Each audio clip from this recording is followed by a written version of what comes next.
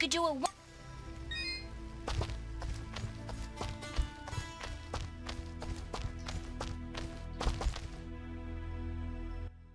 Oh, Dust. We are indebted to you for what you've done for us.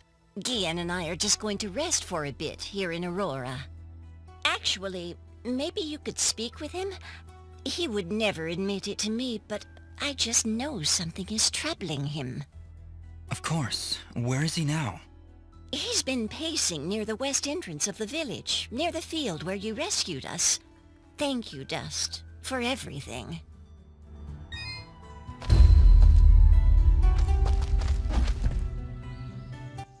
I don't get it. Why would anyone want to help those awful lizard things? That fuse guy burned down an entire village. Don't you understand, Fidget? He wasn't born that way. General Gaius and his soldiers turned him into that monster. And Fuse is likely not the only one corrupted by General Gaius's hatred of the Moonbloods. We should speak to Ginger again to learn more about this conflict.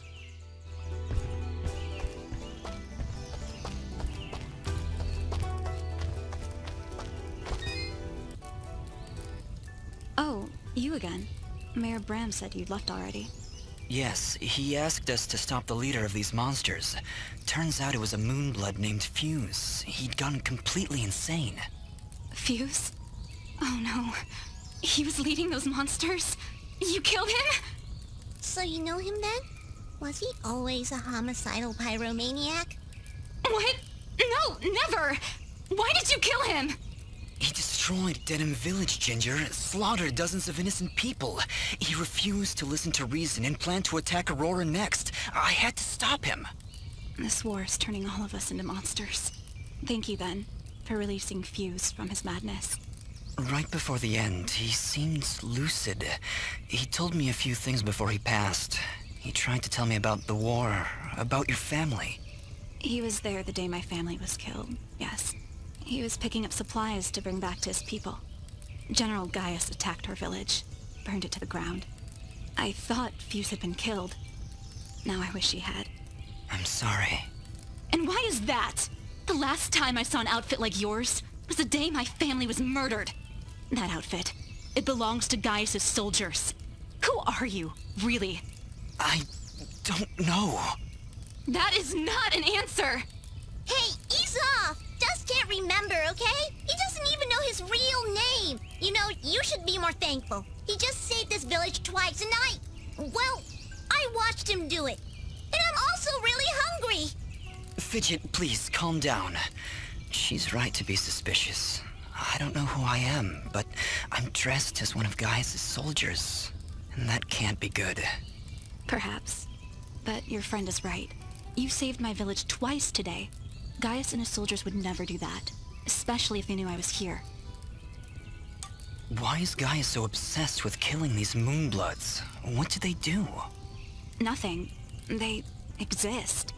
General Gaius sees them as an impurity, a kind of cosmic mistake that he believes must be wiped from this world. I've tried to help where I can, but it's hard. There aren't many Moonbloods left outside of their homeland, and it's only a matter of time before Gaius wipes them out entirely. Is there anything I can do to help? If only one man could stand against an army. Sadly, no. There's nothing any of us can do. Any hope for the Moonbloods died with my family. Mayor Bram mentioned you were leaving town. Yes. The rivers and streams around Aurora are beginning to dry up completely. Without water, the only thing to do is head north. It's only a matter of time before the others follow me. Why would the rivers all be drying up? It's not like it's been very hot. And wasn't there a big rainstorm a little while ago? I know, it doesn't make any sense. To be honest, I think this whole country is cursed. General Gaius' bloodlust has scorched this land forever. I doubt we'll ever recover. If the only way to stop this war is to stop General Gaius, then I need to know where to find him. His campaign continues to the north. If you want to help right the wrongs of your kind, you're free to join me. I'm afraid. Whoa! What was that? It came from the center of the village! Ah! What are these things? Monsters! Ginger, get down!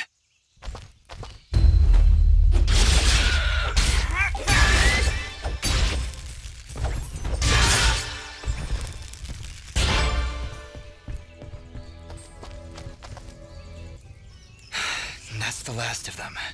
Ginger, are you okay? I'll be fine. You should go down below and find out what's happening. All right. You shouldn't stay here, Ginger. It's too dangerous. Head north. We'll catch up with you after we've gotten to the bottom of this. Stay safe, Dust. We'll meet again at Roan Pass, at the foot of the Blackmore Mountains.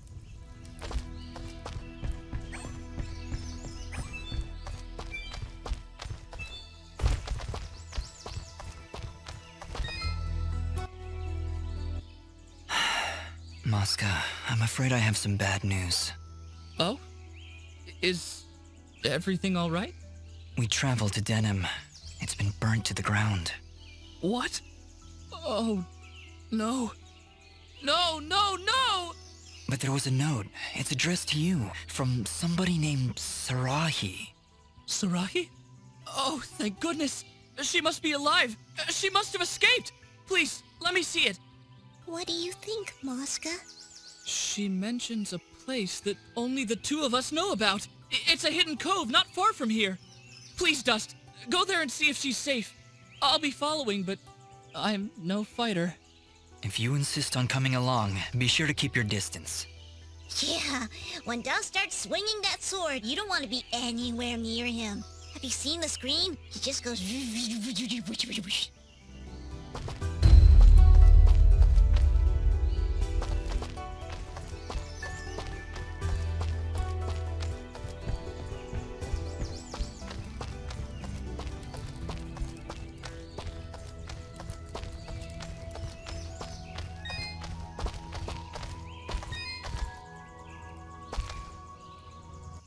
Thanks so much.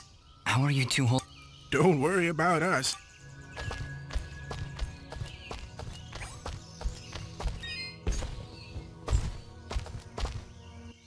Ah, Dust! Thank you again for your help. How's your leg doing? I think I'll be alright. Just need some time to think is all. Is there anything else? It sounds like you've got something on your mind. It's that obvious, eh? Very well. I haven't told Oneida, but I do believe I lost my pocket watch when those giants attacked us. Oh, and it's valuable? To me, yes. To the both of us, really. It was a wedding gift from her father. In fact, it's really the only thing we have to remember him by. I think I may have dropped it outside the farm, just before those creatures chased us back here. With my leg the way it is, I really can't be out looking for it. I'll go take a look. Thank you, Dust. Really. You don't know how much this means to me.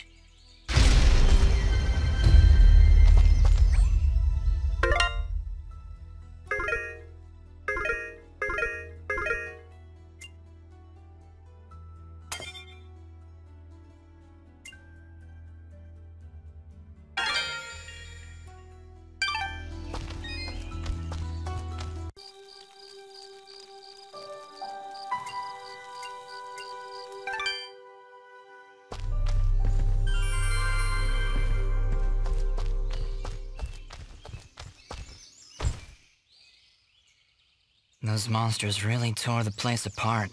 Hey, Fidget, can you use that sixth sense of yours to find Guillen's watch? Yeah, actually.